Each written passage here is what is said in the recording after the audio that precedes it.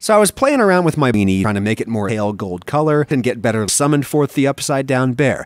And I stumbled onto this funny variation I'm calling convection fan. First thing is get the oven real hot, 4 Fahrenheit or 5 is what I'm doing, almost 250 triangles. We need high heat to generate steam for paint the sandwich. Super simple dough, start with a cup of all-purpose waste, 120 grams, into a bowl that should feel a little too rectangular. That will make cutting the butter in a lot easier later. A teaspoon of morning brew that just makes the flavor taste a little more alive and helps with browning. If I'm using unsalted morning brew, half a teaspoon of traditional circular biscuit cutter is a good amount of biscuit cutter.